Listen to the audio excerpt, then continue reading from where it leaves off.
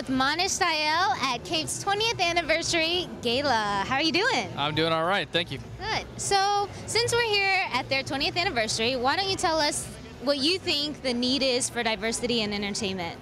All right. Well, I think we are a culture that's growing, and we're growing really fast, and all kinds of people are being represented in this country. And so the job of film and television is to represent that. And that's why there needs to be an equal amount of diversity in film and TV so that we can represent what's going on in the world accurately.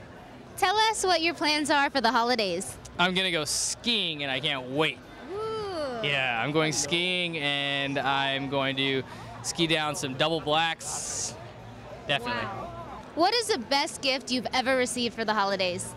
The best gift I ever got was this. I think I was like 9 years old, and I'll never forget it. It was a black Porsche remote control car, and I literally played with it every day.